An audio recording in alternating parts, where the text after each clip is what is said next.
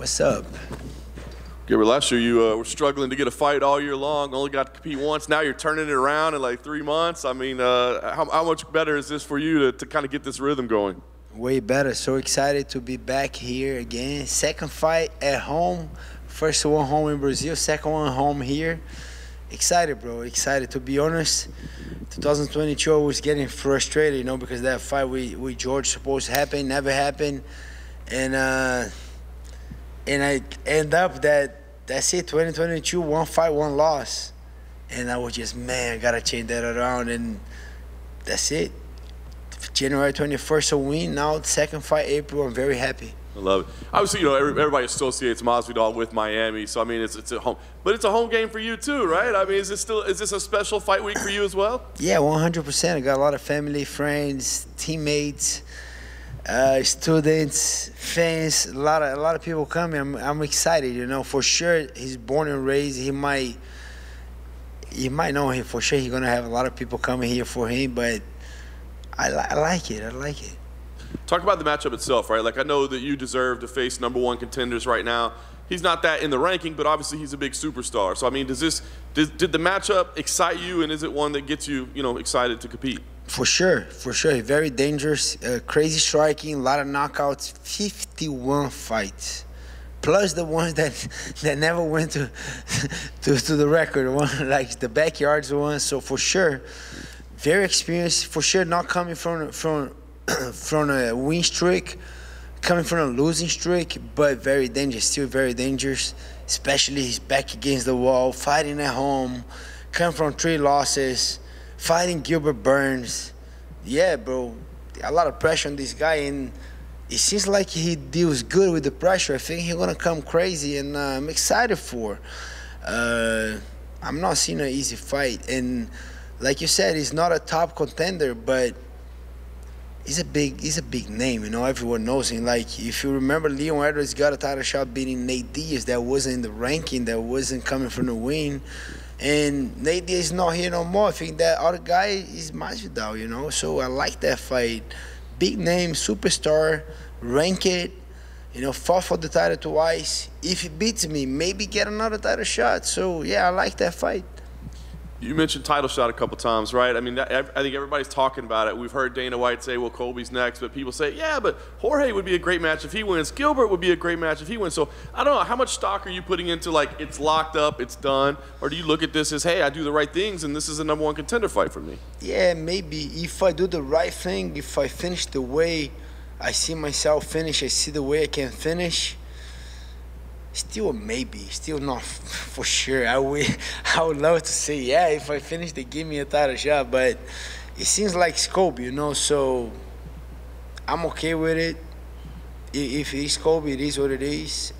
Give me another fight, I don't care, but I still have a time. I still had a chance to go there Saturday and put a doubt on Dana's mind, and like, Dana, look, I know you like that guy. I don't know what kind of deal you guys have, but shit, look at that performance. He fought this guy for 5 rounds. He didn't finish. Kamaru fought that guy for 7 rounds to eventually finish. If you get it done in 2 and 3, that doubt's right there. You know, I plant that seed, and then we'll see. All right, so last thing for me, I know you're going to give away your game plan, but I'm wondering if maybe your wife has talked to you. Not yet, not yet. Saturday, she's coming to the hotel on Friday. Saturday before the fight, she comes and she does her things, you know. So Saturday. Well, it would seem to be a fight where you have a grappling edge given your pedigree, right? But I know that inside you kind of like to just go out and throw down as well, right? And this seems like a guy you could scrap with, right? So is it a hard mental battle for you as to how you want to approach this fight? Shit, it is. Why are you asking that? Yeah, it is. I wanna freaking bang with this guy, to be honest. But then I listen. That's the good thing. I listen to my coach. You know, Henry said that you gotta fight smart. I think you're gonna do great stand-up, but if you mix with the takedowns a little bit, then the hand's gonna connect easier. Then this and that, and then the other coach, then my wife. But then I gotta listen to them. You know, they want the best for me. But let's see. Something, I don't know. I cannot say 100% I'm gonna do it. No, if I see that is an opening on stand-up, yeah, I will stay stand-up. You guys will see it. Gilbert, when you first heard Dana say it was Colby, I mean, there was a few people, like Bilal was really upset by it. Were you upset, or do you just kind of go, oh, I guess that's what's going to happen? Yeah, I wasn't upset. I don't get upset with man's decision that, oh, I got mad because Dana, come on, I'm not that guy. Bilal, maybe I'm not. I didn't get mad because he said that. I think Colby is very smart. Freaking guy, I gotta give it up to him. He's smart. And if they call me out of the blue, if I'm, I don't know, 1 year not fighting, and they offer, you wanna fight for the title, I'm gonna do like Colby. I'm gonna say yes for sure.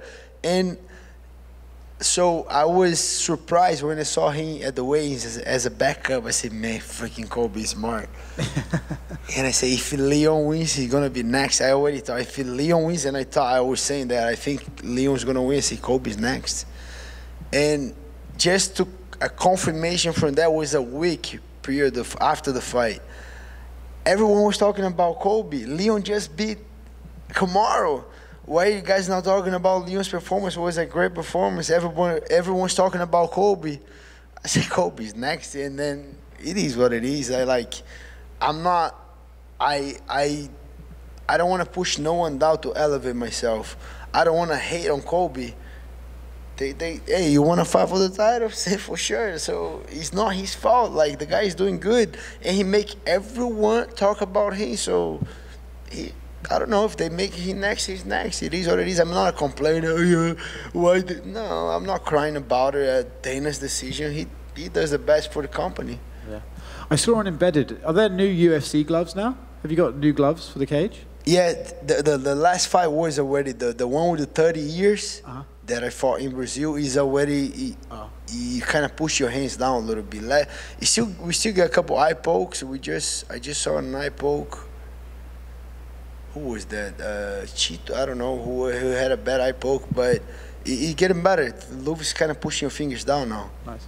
Your prediction of Usman and Leon was pretty much spot on, right? Everyone was even going back and looking at it, being like, wow, he really broke that down very well. So, can you tell us what's going to happen in the main event this weekend, please? You put me on the spot right there. I don't know. I think it's going to be a very close fight. I like both guys a lot. Like, I've been a fan of Adesanya.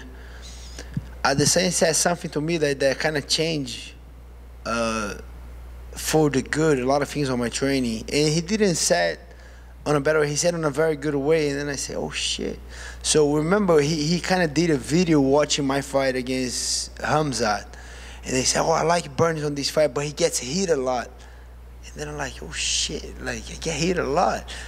Oh, yeah, that's real. And then I'm like, man, I got to get better defense again. I got to get better on my guard. And I'm thankful to him. It wasn't that I took in a bad way. I take in a very good way that a high-level striker saying that. And I say, oh, shit.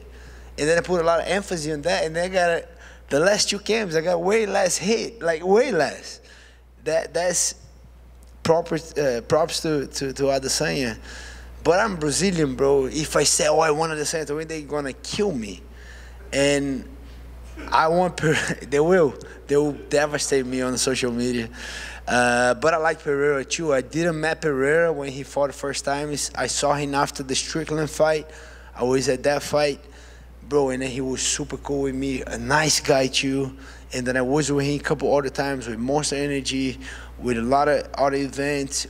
He was in Brazil with Glover when I fought Neil Magny. And those guys are nice guys, like both guys. They're very different, but they're very nice guys. So I think the fight is going to be, I think Adesanya is going to kind of take a charge on the beginning. And he's going to be way more smart, trying to don't get hit, great movement, checking the kicks, kicking, but throwing the hands first, don't get blocked on the kicks. That was one thing that he hurt. When he kicked a block, because it was just a naked kick, he just kicked. I think now he's going to throw more hands before he kicks. But freaking Pereira is a monster. If he does connect, it might be it. So it's a good fight. I think it's a 50-50. I like the other fight. I want Kamaru to win, but I think Leon's going to win. as a Brazilian, I want Pereira to win, but I think at the same, I don't know why I got a little edge for this fight, a little edge, but I want Pereira to win. Go right here. Kind of going off of that, I'm sure you've seen Alex around. He's a very large, he's a huge guy. Huge.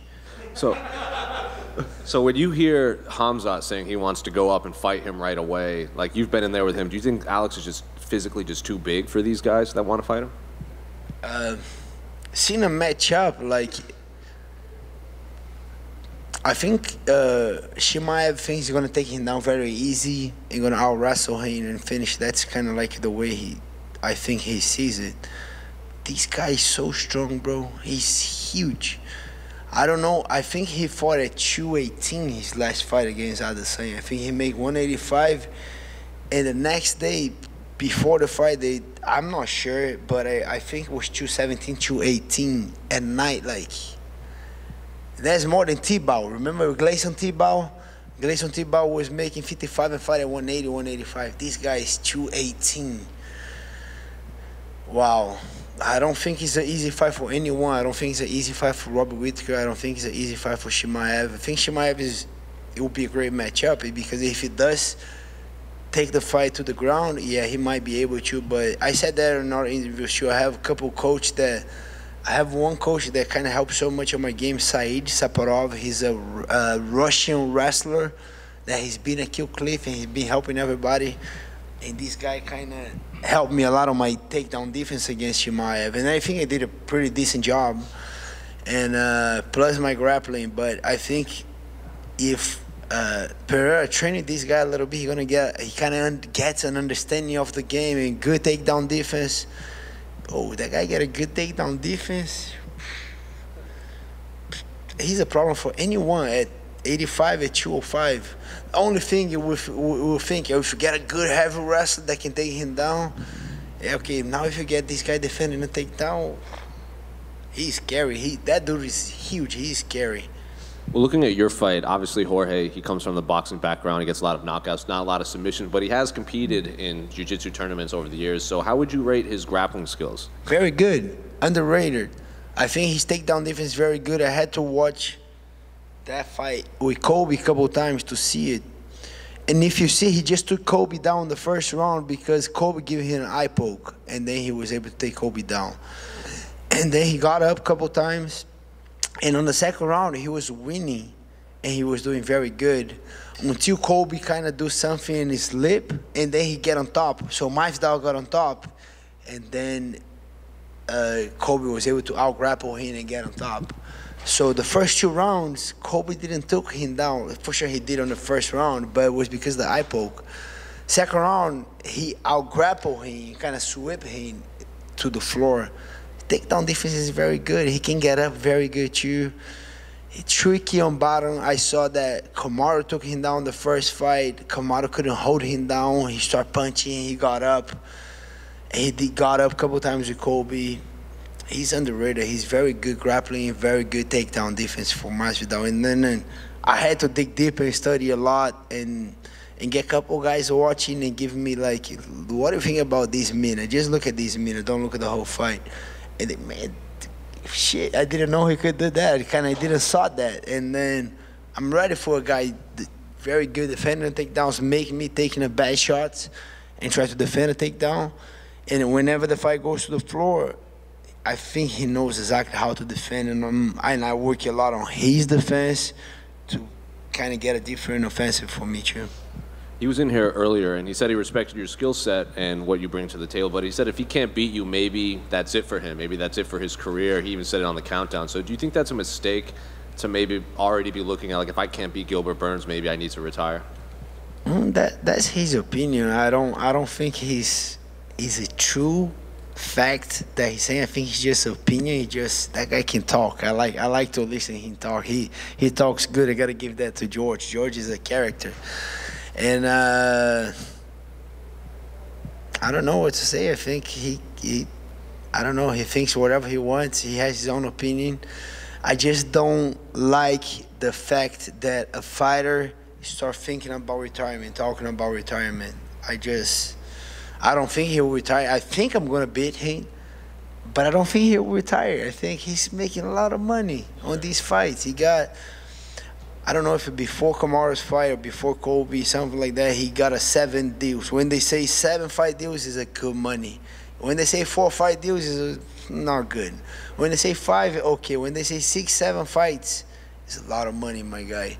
I don't think that guy gonna throw that contract away, say I'm done. I don't think so. I think I'm gonna beat him.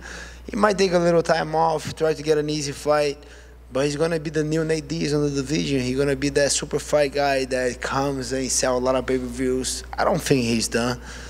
And I don't wish nothing bad to the guy. I'll beat you and you keep making your money, my guy. It's all good. The last one for me, this past weekend it was announced Endeavor bought the majority rights to the WWE, so I see you smiling up there. What do you make of this news that you might be co-workers with Yeah, WWE? that would be nice. I think both are huge companies. They can help each other build even a better marketing for each one. You know, I think UFC can learn so much from the WWE and the vice versa. And it's a good opportunity to slap Brock Lesnar on the face too, right? That is a good opportunity. Have you ever met Brock Lesnar? No, I never met. He's lucky I never met him, but you want to slap him? I want to slap him because he kind of pushed DC like that when he came all the way there in the octagon. I want to slap him in the face.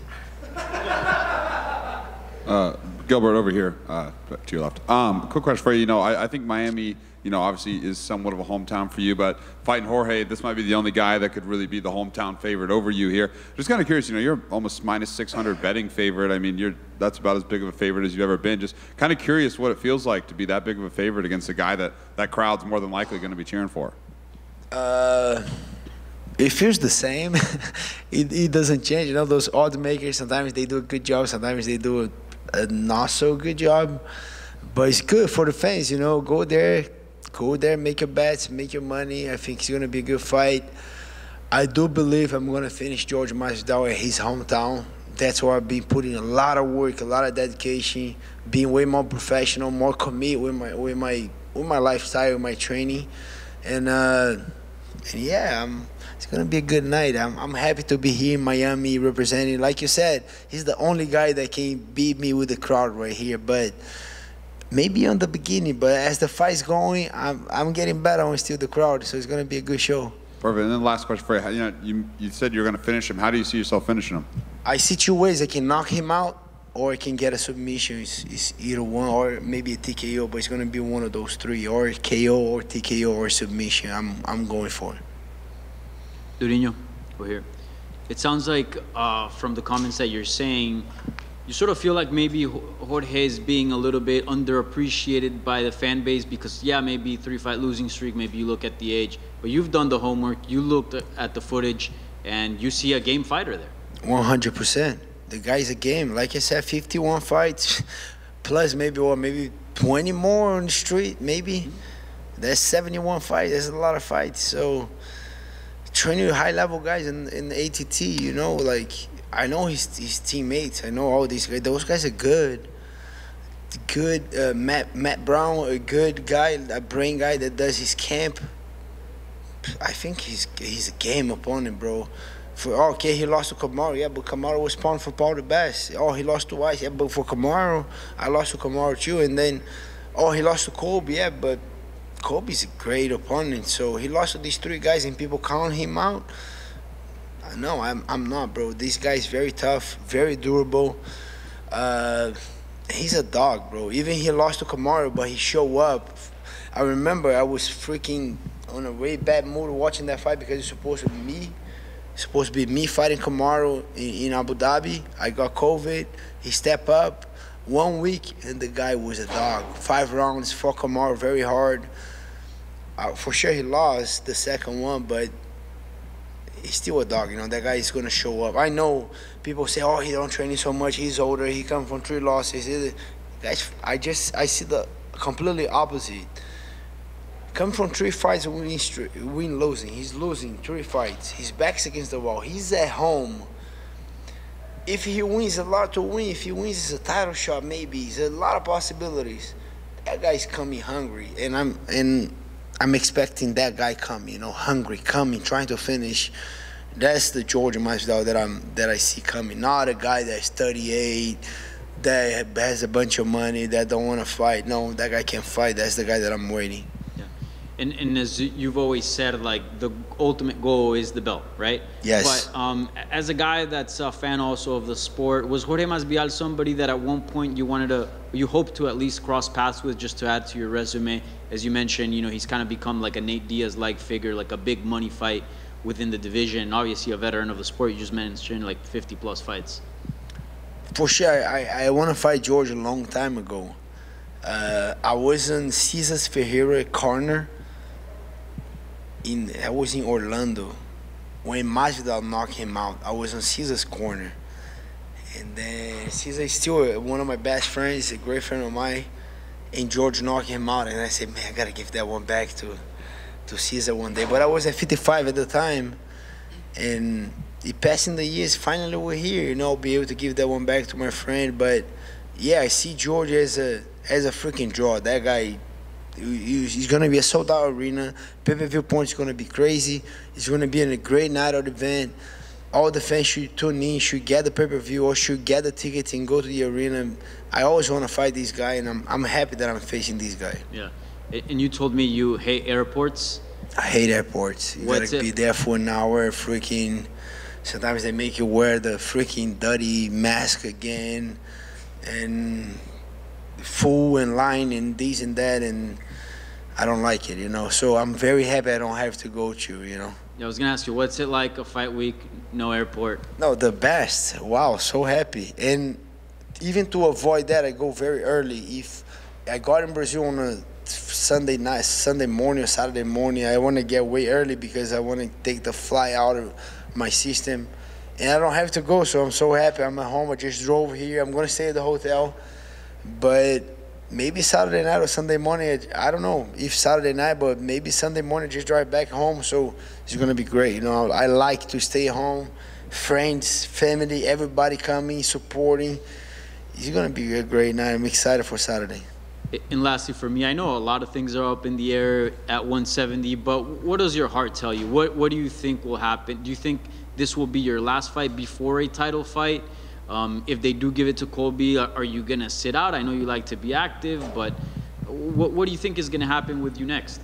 I would love to say that's my next one before, but I don't know, because, okay, if Colby fight Leon, okay, that's almost a done deal.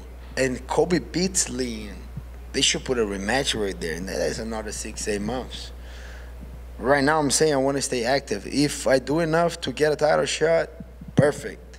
If not, let's go back to camp. You know, I'm living the lifestyle. I'm always training. I'm staying healthy, and let's go back to get another one. Why not? You know. Thank you. Durinho, aqui por favor. Eu vi que você publicou um vídeo no Instagram em que você usa a nova luva do UFC. Eu vou perguntar em inglês, é melhor depois. O que você achou da nova luva? Isso vai dificultar mais, vai melhorar mais durante a luta? Vou perguntar em inglês. What did you think about the new gloves from UFC, please? Você quer que eu responda em português ou em inglês? Pode responder em inglês. Oi? Pode responder em inglês. It's in English. I think it's a great glove, you know. I can see a little bit, makes a little curve, you know. So the other one, your fingers naturally stay here. This one, you put the gloves, you slowly kind of push your fingers down. I think it's a great thing. I think that was the same glove that I fought in Brazil. And I'm very happy, you know, like they kind of they doing something to change, you know. That eye poke, man, an eye poke hurt you very much. I had an eye poke in the beginning of my camp, and it was a hard one of the hardest injury I had. It was an eye poke. And I'm very happy that the UFC is kind of changing the game and get better, you know. So I think, yeah, I love that new glove. Show, obrigado. Valeu. Good. All right, guys.